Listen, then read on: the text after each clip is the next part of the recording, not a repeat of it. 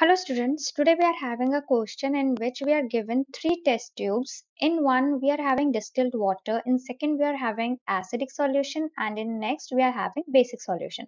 And we are provided with red litmus paper.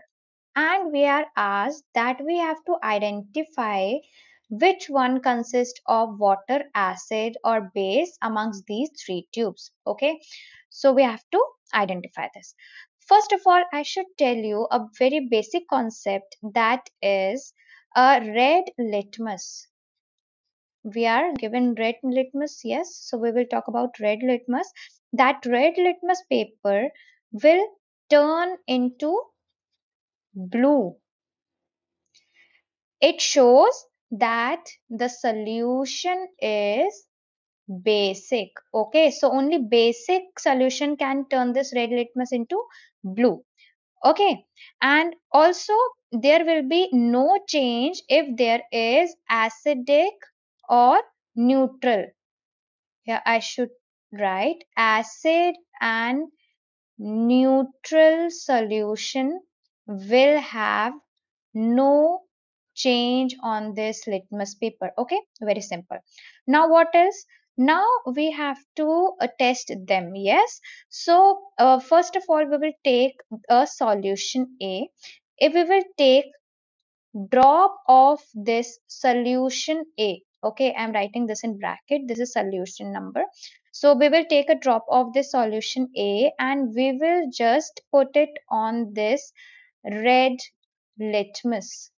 Yes, and if you will notice that there is change of color, then obviously it will be basic solution. Yes, so amongst these three which are given to us, we will find one of the test tube or one of the solution which is basic in nature, and we can identify this easily. Yes, now we will just keep that solution at a side because now we know that it is basic in nature. Now we are left with two more test tube. Yes, so now what we have to do is we have to take other two left solution. Okay, we will take these two left solutions, and what we will do is we will drop one drop of that basic solution. Okay, on both of those mixture.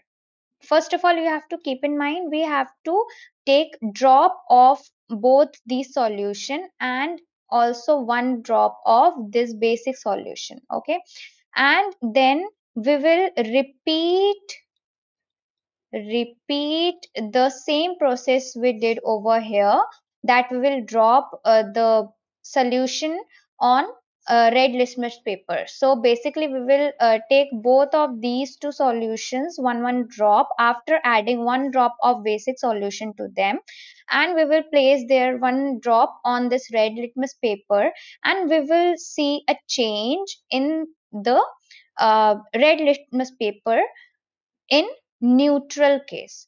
Okay, so in neutral solution we will see a change in color to blue, and the acidic solution, the acidic one will show no change.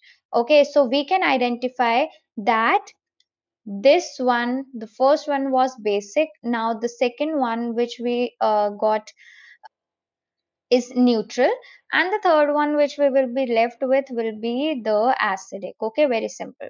So I hope you understood the explanation. Thank you so much.